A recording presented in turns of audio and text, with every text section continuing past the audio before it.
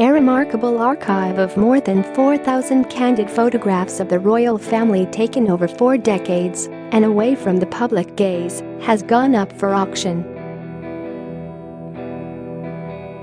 The fascinating images were taken by royal photographer John Scott, who was given unprecedented access to the royals from the 1950s to the 1980s. Among the incredible unseen slides and relaxed photos are images of Prince Charles meeting the cast of the US TV show MASH and the Queen in a relaxed group with Lord Louis Mountbatten at a horse show.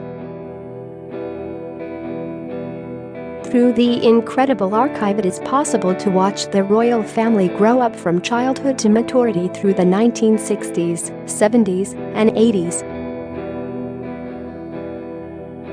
One fascinating image shows a young Prince Andrew, aged about 12, stood opposite his future wife Sarah Ferguson, while his little brother Prince Edward joyfully plays with the Queen's niece Sarah Armstrong-Jones, now Lady Sarah Chatto.Stood in the same picture are the Queen and Sarah's older sister Jane Ferguson.Another photo shows a bearded Prince Charles, aged in his 20s, on horseback looking strikingly similar to his son Prince Harry.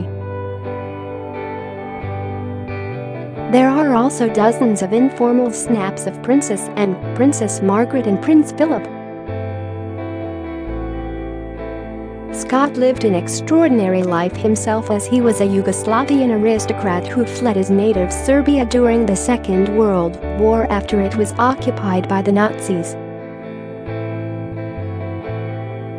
His actual name was Colonel Vassa Voynovich, and he commanded a platoon on the Russian front aged just 17 during the First World War. He arrived in London via Paris on a train reserved for German generals, smuggling important intelligence reports in 1941, and became the private secretary of King Peter of Yugoslavia, who was also living in exile in a suite at the luxury hotel Claridge's. He spent several years serving King Peter before setting himself up as a photographer. Voynovich took his small Leica camera everywhere he went, and often his hosts at weekend country house parties would invite him to take pictures. Before long, the young Princess Elizabeth saw some of these pictures of her friends, as he was a friend of Sir Jock Colville, her private secretary. Through Colville, Elizabeth requested Voynovich photograph her in uniform during one of her first trooping the color ceremonies. The success of this photograph launched his photographic career, and he changed his name to John Scott to help him get work. The Queen, then a young Princess Elizabeth, is captured in a candid pose at Balmoral in Scotland in the early 1950s. The incredible archive was passed by Scott to his assistant Judy Appelbee.He persuaded her to pose for him, and that started a 30-year partnership with Judy helping Scott in front of and behind the camera. Judy retired to Cornwall with her husband, and when Scott died in 1986, he left his photographic collection to her. Now aged in her 80s, she has decided to consign the archive for sale with the Penzance auctioneer David Lay, and it is tipped to sell for £10,000 candid snap of Andrew and Edward from the 1970s. Auctioneer David Lay, who is selling the archive, said, "During my many years as an auctioneer, we have handled quite a few photographic collections, but this is undoubtedly one of the most remarkable archives I have ever seen."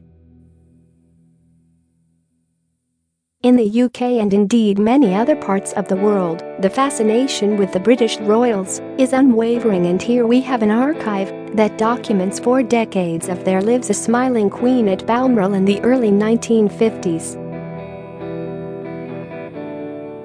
Auctioneer Mr. Leia added, "The breadth and quality of the images is superb, so really it is unparalleled in my experience."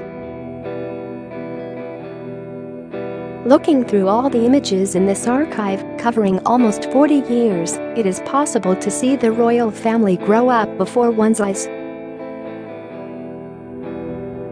Everything is here, from childhood to maturity, diplomatic royal engagements with all their pomp and ceremony to unguarded family moments between the Queen and her children.